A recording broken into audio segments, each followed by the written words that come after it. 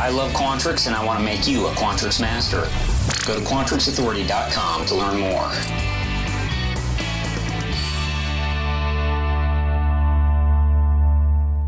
Hey, welcome back to another Netcast. I'm Rich Lopez, Quantrix Authority. I think it's fantastic that you joined me today for episode number 245, where I'm going to show you how to convert a month name to a number. And this is one method. If you join me for episode 246, I'm going to show you how to do a second method on how to convert a month name to a number in Quantrix Modeler. I have here basic model, has a list of years and months, and I want to get the month number here. I suppose you could write a case statement, you could also write an if statement, make this happen, or you could simply use a very simple and straightforward formula and simply say that month number is really equal to the month date value of this month that is listed here. And then this is where it gets a little fancy. You're going to throw an ampersand sign in there. You're going to put a double quote, then a 1, and a double quote again. And somehow, some way, that magically works, that Quantrix understands that this date value really can be converted to a month.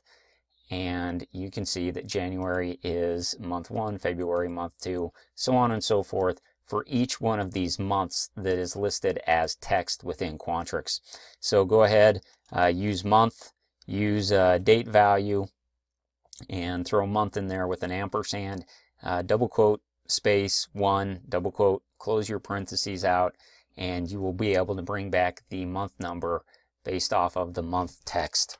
I know that I will use that going forward instead of a long drawn out case statement.